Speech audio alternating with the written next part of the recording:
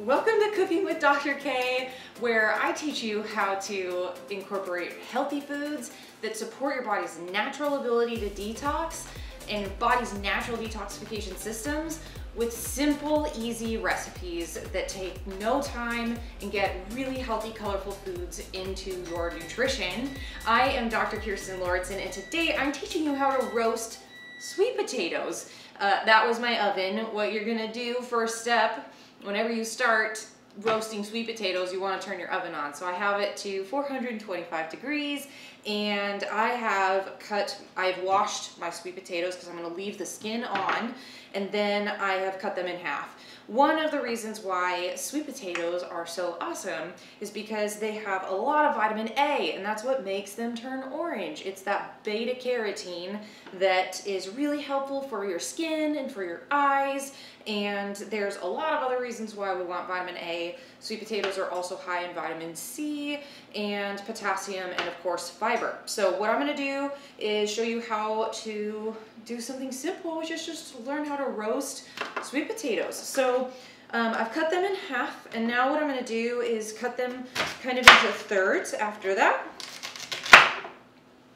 And just get them diced up. I'm not being too crazy about my knife cuts. I'm not really that worried about it for this. Basically what I'm doing is I'm prepping these for my Instant Pot chili, and then what I'm also doing is prepping some for breakfast and probably some leftovers for that chili as well. So yeah, we're just dicing them up, and then we're getting them onto our pan. I'm leaving them fairly thick because especially for the chili, I don't want them to be super duper skinny and thin, so I want some meat to them. So I'm gonna keep doing that. Now, one of the benefits of sweet potatoes is because they have more nutrition than white potatoes, they often are a little bit, they're just different. They're different for the body, and you always want to be getting a lot of different colors because that's where you're going to get a lot of nutrition.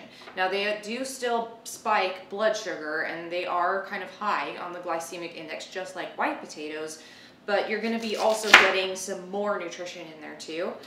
One of the best ways actually to get the beta carotene and vitamin A out of sweet potatoes is actually to boil them.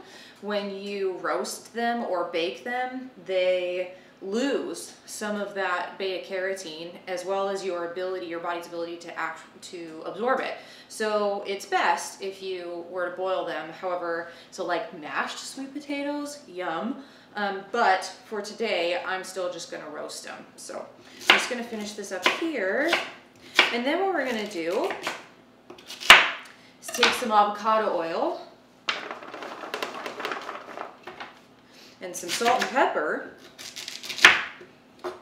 and get these roasting. Now, another recipe that I will do too, and actually what I might do to these, because I won't mind, and actually it'll go really well with I'll throw two recipes up on the blog. One will just be for simply roasting sweet potatoes so that they just don't have really any flavor. They just have salt and like avocado oil on them, and that's about it.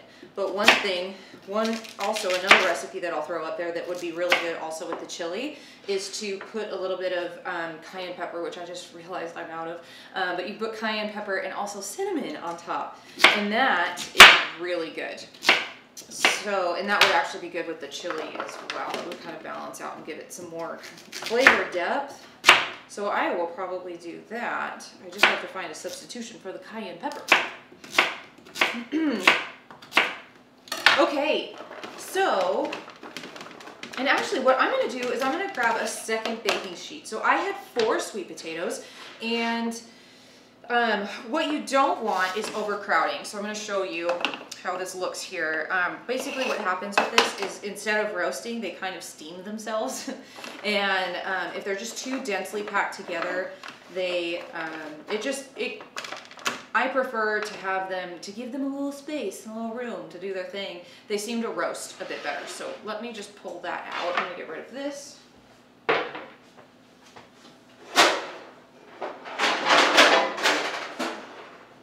Okay, so I have that, and then I'm gonna grab my salt and avocado oil. And also,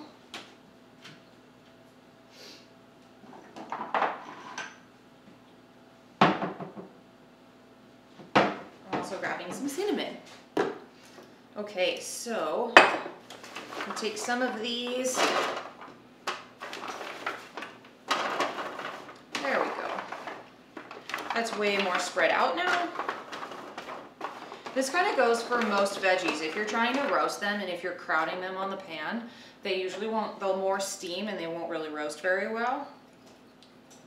It's just a simple observation that I've made. I don't know if that's actually a chef thing or not. Okay, awesome. So I'm just putting some avocado oil here. And what you also want to do too is mix them all up, because the ones that are laying down and against this surface aren't going to be coated in avocado oil, and so then they like to stick. Another thing that you can do too, if you really want to make sure that these get evenly coated, is you can put them in a bowl and then put them out on the baking sheets. I'm saving time, and I'm also saving another dish. So I'm just going to get these sprinkled with some salt. And this is Himalayan pink salt that I'm using. Awesome. And then some cinnamon.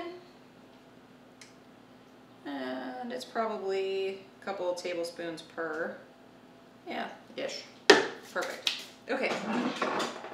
Now what I'm going to do is mix that all together. And probably coat with just a little bit more olive oil, because the thing is that you do want them to roast and brown, but you don't want them to stick. That's really not fun when they all don't come up off your pan. And then half of your sweet potatoes end up staying on your pan, and nobody likes that. Okay.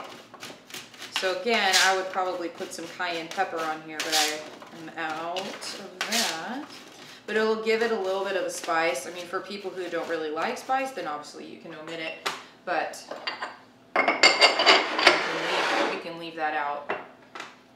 But I'm gonna just drizzle this with a little bit more of that avocado oil. And the reason why we're using avocado oil is because it is a lot better at high heat. So one of the issues with oils, and depending on the ones that you cook with, is that if they are, so like olive oil, for example, is actually much better at lower heats, and it's better if you do it raw, like on salads. Things like coconut oil and avocado oil are better at higher heats, meaning they don't go rancid until a higher heat threshold. So, and I will link a blog to this below that I wrote about different oils and different fats and what we should cook with and which ones are healthier, which ones are a little less healthier. Things like canola oil, vegetable oil, and even your light processed olive oils are actually taken to their highest heat, and they're more or less rancid. And that's why their high heat point is so high. So for example, vegetable oil, peanut oil, when you have stuff fried in those, it's usually already been past its high heat. So it has a very, very high tolerance for as hot as you want to get it. The problem with that though is that that creates things like reactive oxygen species and free radicals in our system, and AGEs, which are advanced glycylation end products. And those cause a lot of issues in our cells, and they can cause damage. And so that's kind of one of the reasons why when you eat healthier and you choose better oils, things like that, first off, you're going to be getting a lot better fats, so omega-3s, maybe even omega-6s and omega-9s. You really want a good profile on those. You're also, though, going to be avoiding some negative aspects of what can happen when we heat oils at a certain temperature that they're not supposed to be at. So I'm going to throw these in for probably a good 25 to 30 minutes. I want them to really roast up. I'll probably pull them out 15 to 20 minutes, turn them over, and then stick them back in for a bit longer. And then I will show you what they look like when they come out.